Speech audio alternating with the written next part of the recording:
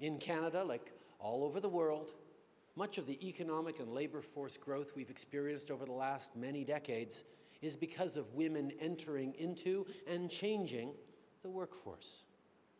But there is still so much room for improvement and such enormous benefit still to be had. McKinsey estimates that narrowing the gender gap in Canada could add $150 billion to our economy by 2026. Research tells us that organizations with women on their corporate boards and in key positions of leadership perform better than those without